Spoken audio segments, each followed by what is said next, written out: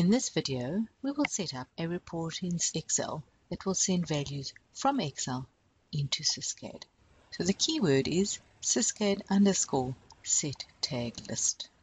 If I open brackets, we can give our report a name. And again, you can give the report any name at all. Do we want the SysCAD tags to be horizontally, so going across the columns, or vertically, going down the rows? I'm going to use a vertical list, so I'll say V, and then how many rows must it look down? And the number of rows can be more than the values that you have, but definitely not less. So for this one, I'll just say 10, and then close bracket. If I open my SysCAD report, the first thing I'll say is the OR feed rate. So if I right-click on the feeder, and I pick up the QM required, the mass flow required. Copy that full tag, and paste that in.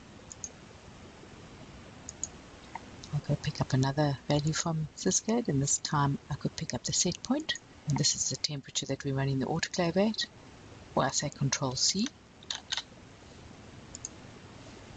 back into Excel, and Control V to paste that. And in the same way, I can pick up a number of other tags. So you'll see I've copied 4 tags in there.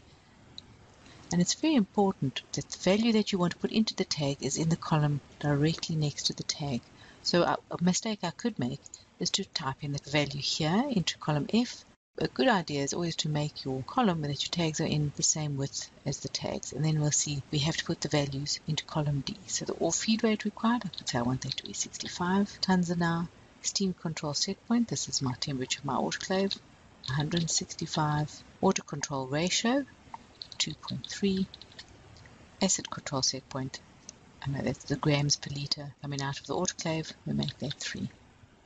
I'll save that report, and in the next exercise we'll go and see how you can use this report to send the values into SysCAD.